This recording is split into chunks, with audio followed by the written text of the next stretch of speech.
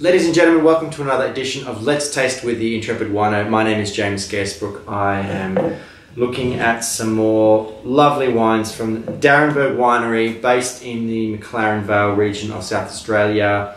I've said it before, I'll say it again, very prolific wine producer, a number of products, to say the least, in their range, and it's always a pleasure to have the opportunity to taste some new releases, new vintages.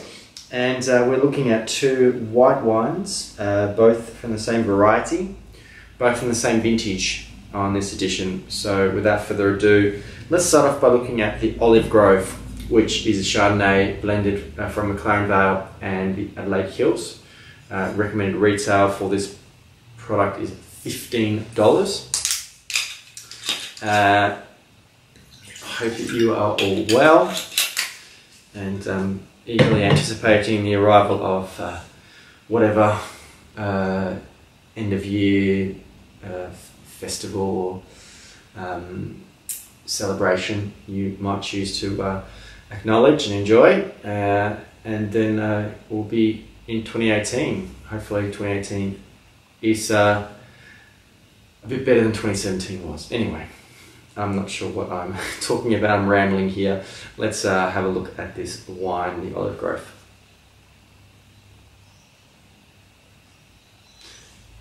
Nice and bright, very, very classic varietal fruit character on the nose.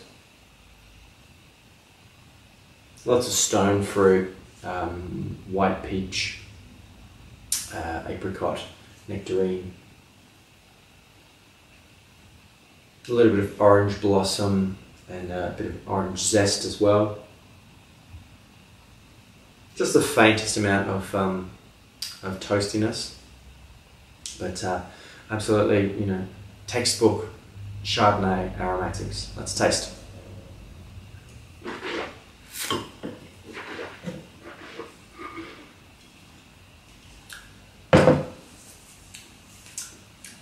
Generosity of fruit on the palate, certainly some presence there, a bit of weight and a bit of viscosity as well. Clocking in at, if I can find it, 13.4% alcohol. Not super ripe, but there is some lovely generosity there. I think that's an extremely solid Chardonnay for $15. Chardonnay is a variety that it does cost a little bit more. Good quality Chardonnay does cost a little bit more to produce.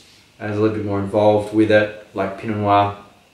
You sort of need to spend in the vicinity of $20 or more. So to see a very, very solid Chardonnay for $15 is very encouraging, I guess. So the Olive Grove, very consistent, very solid wine for the Darrenberg range.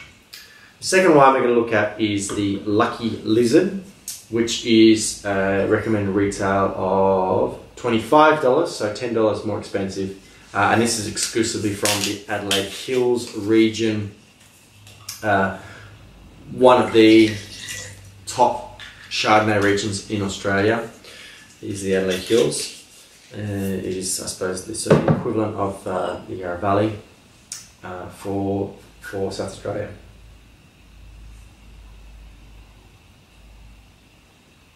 Slightly tighter, leaner, flintier, not as much sort of ripe stone fruit characters. I would say that that's probably more to do with the Adelaide Hills being a slightly cooler climate than McLaren Vale. More citrus, more kind of lemon and lanolin. Yeah, like sort of a lemon oil.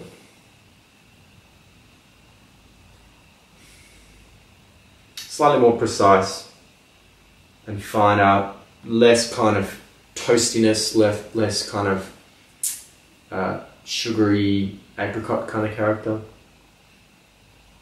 Just that little bit of flint as well. Let's taste.